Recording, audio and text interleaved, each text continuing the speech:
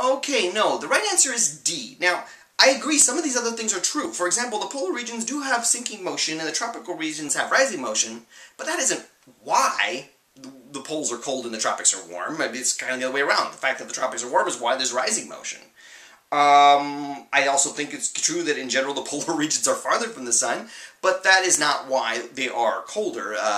After 93 million miles of passing through cold dead space, the rays of sun don't lose a whole lot of their fraction of their intensity traveling that last few hundred miles from the equator to the poles, and that's just not the factor here. It's about D, how the sun's rays hit at a lower angle in the polar regions than they do in the tropical regions.